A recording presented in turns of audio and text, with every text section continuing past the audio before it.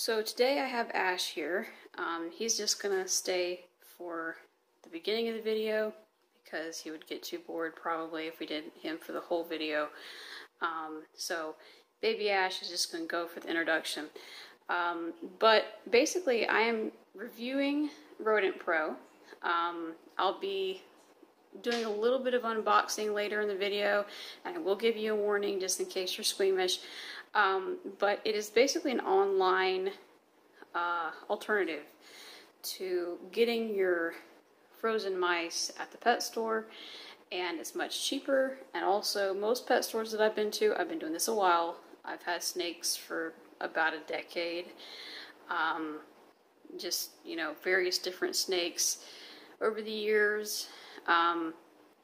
And so I've had a lot of different things that I've fed them, and, you know, I've seen a lot of that stuff at the pet store. Most of it, sadly, is not humane. The good thing about this is that they at least claim to be humane, so I will go through what I thought about that, whether or not I thought they indeed did things like they said they did, whether or not I thought they were in general just, you know, a company that you could trust. And also I'm going to show you at the end so that you can make your own decision as to whether or not you think that's part of why we did the unboxing at the end, so that you can see for yourself what they look like. And because typically if they're not killed humanely, it's pretty easy to tell. I have only done it once, and so I can't do a prolonged record of this company quite yet. I've only tried it once, but I'm just going to go off of this one time. And then later maybe I'll do an update when I've used it several times. So actually what really made me want to try this company out was not the good price, it was not the convenience, but it was this. It says right here that all of their mice are humanely euthanized with a method that is actually recommended by veterinarians. So it's not something that they just say doesn't hurt them. It's something that veterinarians say is the most humane way possible. And this is consistent with what I've seen when I was looking at the bags. I know how they're killed at the pet store, at least my pet store. All the pet stores actually that I've ever been to, one of two ways is how you can tell just by looking at the body that they were killed. You'll either see a lot of bloody noses, broken skulls, where they just blunt trauma to the head, killed them that way. Or they stuck them in the bag, then sealed the bag shut when they were still alive, and then put them in the freezer and had them freeze alive in the bag. And you can tell because they will look like the position that they died in. They will look like they are outstretched, pushing up against the bag, trying to get the seam of the bag open, trying to get out of the bag. That's what it looks like. They don't look like they died peacefully. They look like they died extremely erratically. So when I looked at these bags that they sent, there was no blood, and there was no sign to me that they looked like they were trying to get out. They just simply looked like they were sleeping and died in their sleep, which is exactly what happens with the method that they use. That's just what happens with that. So I don't like anything dying, like I said a lot of times. But you have to appreciate the circle of life in the sense that sometimes there just is no way around it. And it is such thing when you have a snake as a pet. So No, there's nothing that's a halo about any of this, but if there was the kindest, nicest way, this would be it. And you think about, sitting down eating a burger. Most of us do not think twice about that.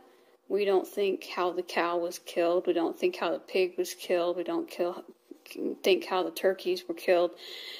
And this is actually, in my opinion, an even more humane way of how a lot of farm animals are killed. So, when you look at this, if you eat meat and you're looking at this and you think, oh, that's sad, well, then you might as well be vegetarian or vegan, because what you're putting in your mouth probably died even worse of a way than the way that these guys were euthanized here. I have a pretty soft heart. I have chickens, I have quail, I have turkeys. I can't kill them, for food, unless they are extremely aggressive. Extremely aggressive, and I know that there's no home for them anywhere. And that, they are a risk to the rest of my flock. That doesn't happen often. So, and I mean not often at all. So, rarely do we butcher here. And so I a lot of times go to the store, get my own chicken. A lot more expensive that way, and man, it would be so easy, price-wise, but my heart just can't do it, especially because the snake needs to eat every week, and I would have to give it something that was sweet and kind and not bothering anybody, not something that was causing extreme issues for the flock. So if you've been sitting here and you know some of my other videos and you're like, why don't you just use your own poultry? That's why. Quick disclaimer for anyone that doesn't know what I'm about to show.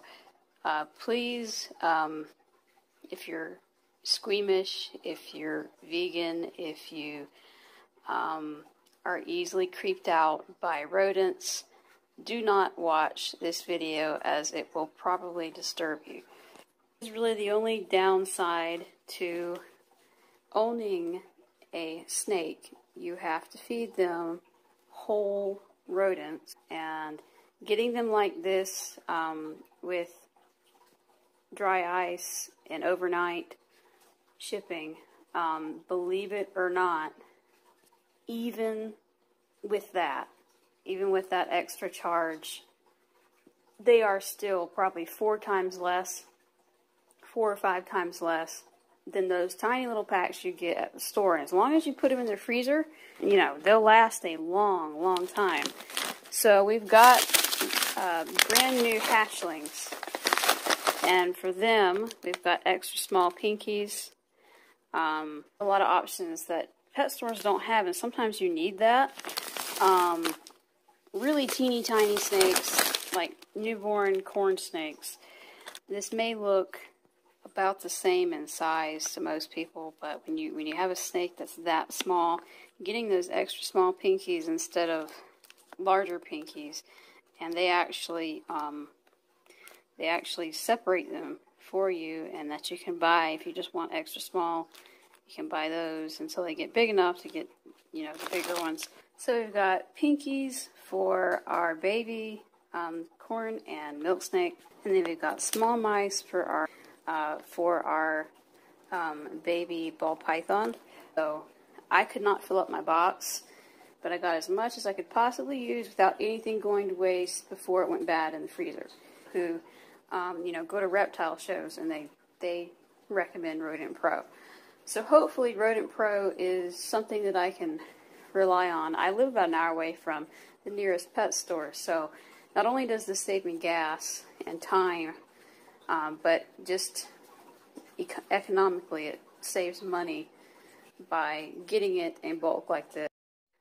Okay, so I just did the math on this, and for example, 100 pinky mice for $34, so that's, 34 cents per mouse, versus at the pet store you have just like 6 pinkies, and they sell that for $11, $12, and so that's like $2 per pinky versus 34 cents per pinky.